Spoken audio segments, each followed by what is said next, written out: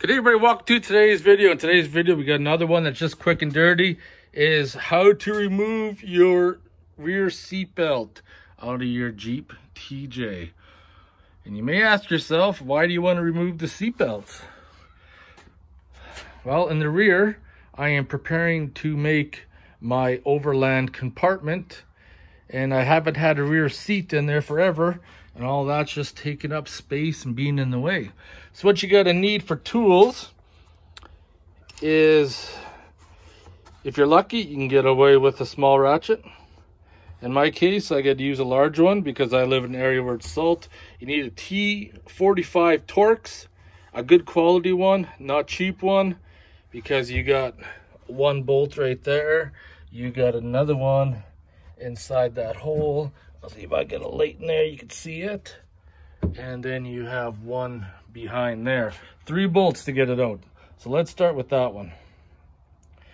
Now, as you see, I got an impact. Do not use an impact on the torque without busting it free. Torxes do not play nice. And if you put the impact gun on it, odds are you're probably going to strip it out.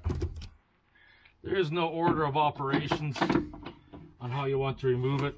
See, that one actually busted free really loosely. So now that that is loose,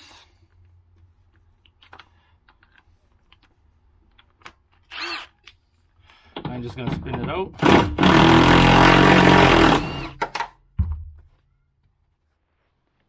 So now that just flops up like that, and then you can get at that one there.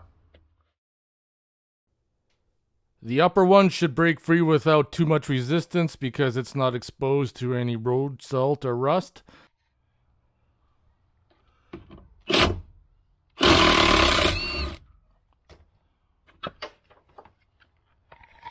Now this one here, you're going to have to need an extension.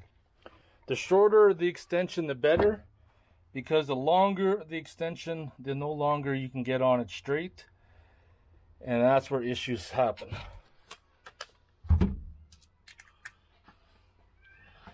Basically, what I like to do is stick it in by hand first till I know it's on there, and then hold the head of the ratchet. I can see that one there's loose, so now I can just take the impact gun, refuel it till it's on there.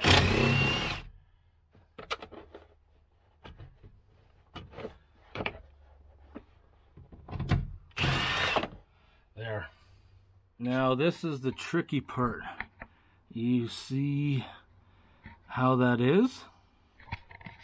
Come over here and you can see, so you're gonna have to pull up and then out. So theoretically, pull up and then out. It's pretty simple. And that, my friends, that's how you remove the rear seat belts in your Jeep TJ. Save the bolts, put them away somewhere, just in case you ever want to put them back.